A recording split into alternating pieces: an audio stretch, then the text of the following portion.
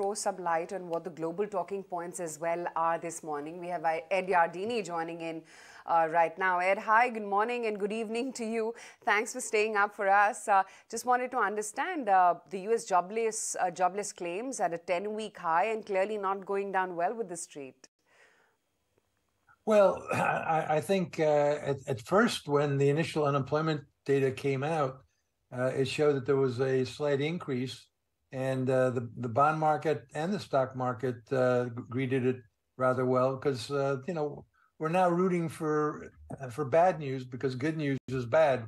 We're rooting for a slowdown in the economy, a slowdown in the labor market, so that the Fed doesn't continue to raise interest rates.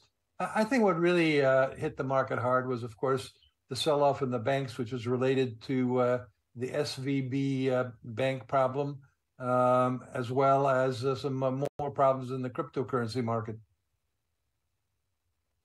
Also throwing light then, Ed, on what Jerome Powell's commentary was, pretty hawkish, one would say, and it doesn't seem like, the Fed is quite done with the interest rate hikes. Right. Well, it seems as though every time he speaks, he kind of, one time he seems more hawkish, the next time he seems less hawkish.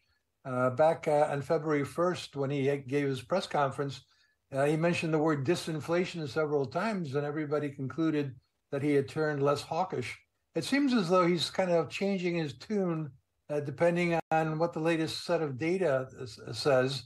I hope the Fed kind of sticks to its commitment to raise interest rates to a reasonably restrictive level, keep them there, and then let them work. It's going to take some time. The Fed has actually said that on a consensus basis, they would like to get the inflation rate down to 2% in 2025. I think that's very reasonable, but they shouldn't panic here with every single economic indicator and move more aggressively than they've already said that they would. Yet I look at the jobless data and then I compare with what the US major tech companies are doing. They are in a process of layoff, whether it is Alphabet or whether it is Apple or even for that matter Facebook / Meta. So one side the US economy is losing high-end jobs, but the labor market conditions are still not looking sticky. They're still vibrant. So are we looking at the real relevant jobs data? Well, it's a very complicated job market. We certainly are hearing about lots of layoffs in the tech industry. And by the way, they're global layoffs, so it's not all in the United States. And the other thing is a lot of those people who are losing their jobs get a severance package. They get some money when they go out the door, and so they don't immediately go and file for unemployment claims. And some of them may very well find a job very quickly because they have skills that are still needed, maybe if not in one company, then in another company. Where we're seeing a tremendous amount of demand for labor is in the hospital and healthcare sector, and of course in the food services sector. I think some of this may actually be related to the aging of the baby boomers. The baby boomers are getting older, they're retiring, they're moving into retirement homes, and they don't like to cook for themselves.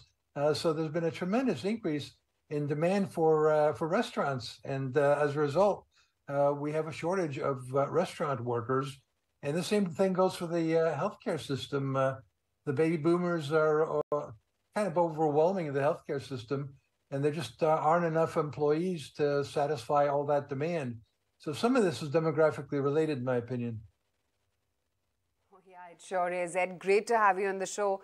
Thank you so much for taking the time out and joining in. Well, whatever may be the reason, after that employment data or jobless data, which is coming at a 10-year high, the equity markets are not taking that down too well.